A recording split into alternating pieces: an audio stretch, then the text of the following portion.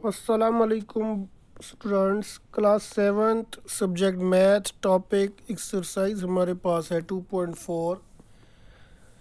Question number 1 है हमारे पास। Question number 1 find, part 1 इसका है 12 डिवाइडेड बाई 3/4। 12 divided by 3/4। बच्चों ये जान लें कि जिस वक्त हमारे पास डिवाइड की शक्ल में निशान होता है तो उसको हम चेंज करते हैं मल्टीप्लाई में। डिवाइड चेंज इनटू मल्टीप्लाई, तो इसका डिनोमिनेटर जो होता है वो न्यूमरेटर बन जाता है और न्यूमरेटर डिनोमिनेटर बन जाता है। तो इसी तरह 14 multiply 6/5, 6 into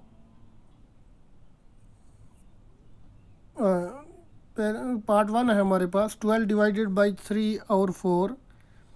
12 divided by 3/4 to divide change into multiply. 12 multiply 4/3, 3 1 jar 3, 3 4 jar 12, 4 4 jar 16। तो बच्चों ये हमारे पास इसका आंसर आया 16।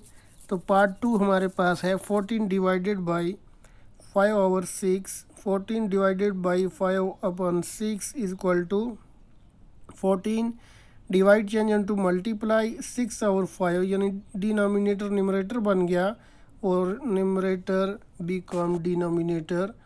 That is equal to 14 into 6। 14 6 are 84 upon 5 1 jar 5। तो हम इसको जब मिक्सड फ्रैक्शन मिलेंगे तो 5 और 16 के साथ हम इसको मल्टीप्लाई करेंगे। 16 5 16 jar 80 plus 4 84/5।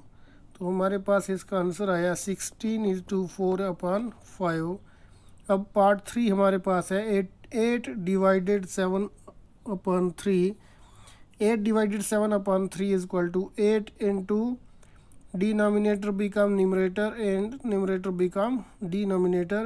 3/7, 8 3s are 24 upon 7 1s are 7 is equal to 3:3/7, यानी 7 3s are 21 प्लस 3 वो हमारे पास आ गया 24। तो बच्चों इसका आंसर हमारे पास आ गया 3:3/7।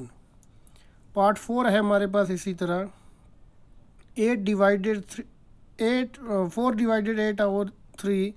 4 divided 8/3 is equal to 4 divide change into multiply 4 into denominator upon numerator and numerator upon denominator become numerator and numerator become denominator. 4 into 3/8, 4 1 jar 4, 4 2 jar 8, वो हमारे पास आ गया 3/2 is equal to 2 1 jar 2 plus 3 हो गया 3/2। तो हमारे पास इसका जवाब आ गया 1:1/2। पार्ट 5 हमारे पास है 3 डिवाइडेड 2:1/3। सोल्यूशन हमारे पास 3 divided 2:1/3 is equal to 3 divided, पहले हमने इसको मिक्सड फ्रैक्शन को हमने लेना है P/Q की शक्ल में, यानी प्रॉपर फ्रैक्शन में लेना हमने इसको।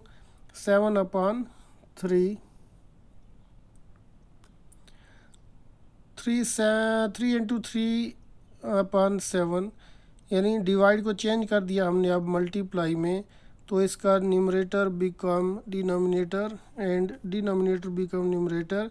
3 3 jar 9 upon 7 1 jar 7 is equal to 7 1 jar 7 plus 2 9 हो गया 9 9/7। 1 इज 2 2/7। तो पार्ट 6 हमारे पास है 5 डिवाइडेड 3:1/7। 5 डिवाइडेड 3:4 अपन